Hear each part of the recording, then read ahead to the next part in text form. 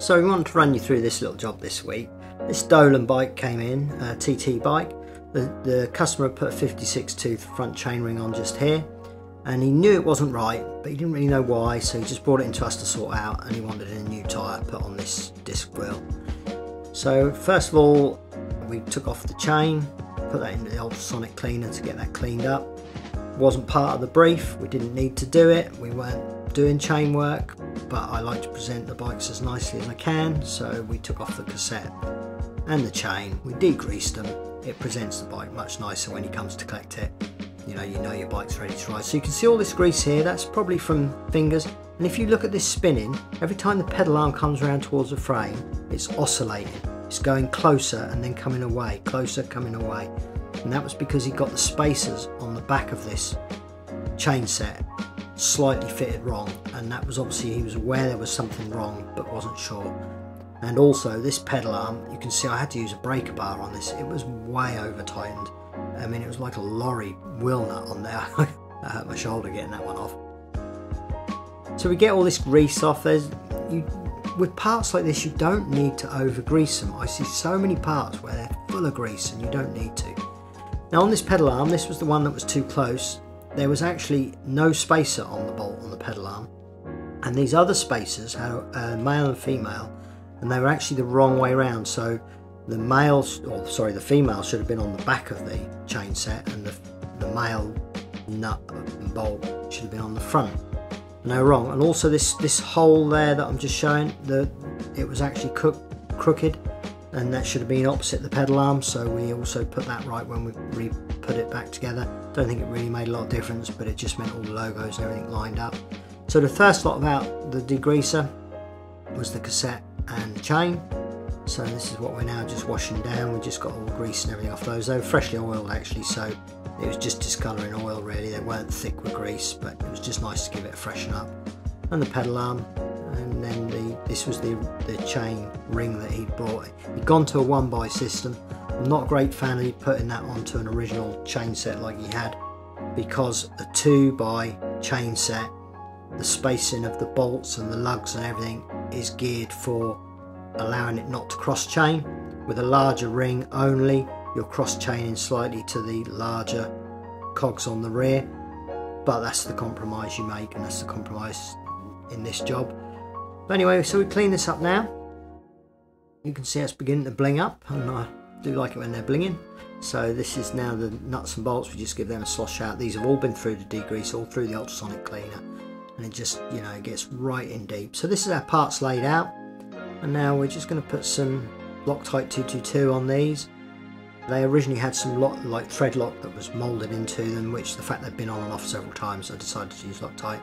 So put these spacers on the back, but with the female part, which is wider, that fits those spacers tighter on the rear. And then we just start to do these up, and then I put a double spacer on. There was a spare one in the packet for this, but I also put a washer underneath, so this actually gripped at the pedal arm. Originally, although the bolt was in there, it had no mechanical abilities. It wasn't gripping the actual chain ring itself.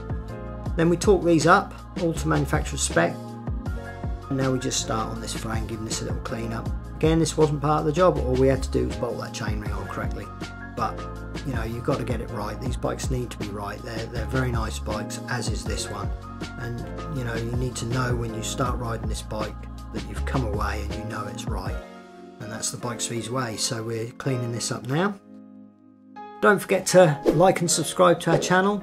We're very, very pleased with the way the subscriptions are going, and we love to see you all here and love to read your comments and things. So make sure you like and subscribe. And you can book a service online now if you're local to us and you're using us. Bikespeeds.com, we have a booking system on there, so be sure to book in your bikes.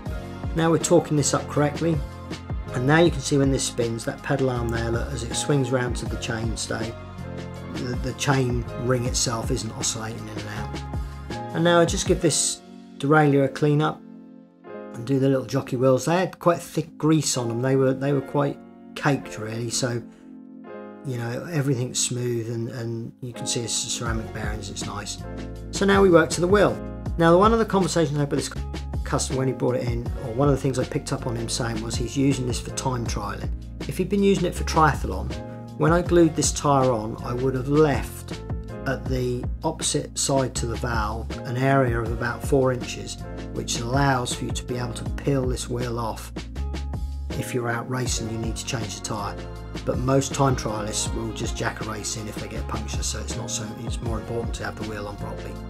So we give this a first coat of glue, and that soaks into the canvas on the back of the tyre, and then once that's dry we then give the rim a second coat of glue. We've already cleaned all the glue off, the old glue off this rim. That's a very time consuming process, and now we just give this a second coat, but you want this all clean when you put it back together.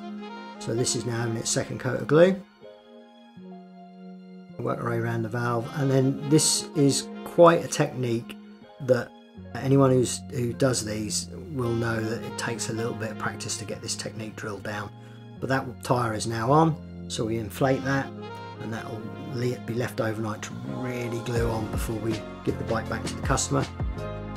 And now I do just give this disc a little clean up. You can see we're using the auto glim polish on this resin polish. That's the road film that's come off. You can see there's, you know, it needed a clean. It's the braking surfaces as well. They get that road film and grease. It just makes sure that your brakes are working nicely, the wheel is presented well, and we just give that free hub a little clean up as well before we put the cassette back on.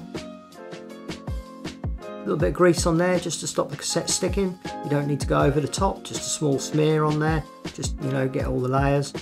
And then on goes that cassette, the lock ring torqued up, everything's got to be done to its torque. And then that wheel goes in and we just check that everything's okay there. So that's now going in nicely. And then little details, I'm all about the details, so we just cut some ovals in our vinyl cutter. I've measured the hole size and everything else, and we just heat that up to shrink that on. A lot of manufacturers will sell you these in packets, and some have like plastic cups that go over, but this is an older wheel, so we just cut them to suit the wheel.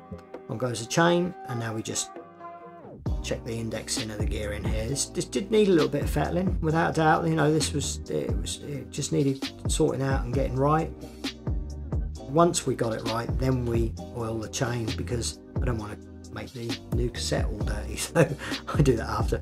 These little spacers here for the pedals, they fell out actually with the degreasing, which showed that they were stuck in with grease, so I just taped those in to let the customer know. And then this is something I see very, very often on a lot of wheels, and that is the quick release skewer springs the wrong way round.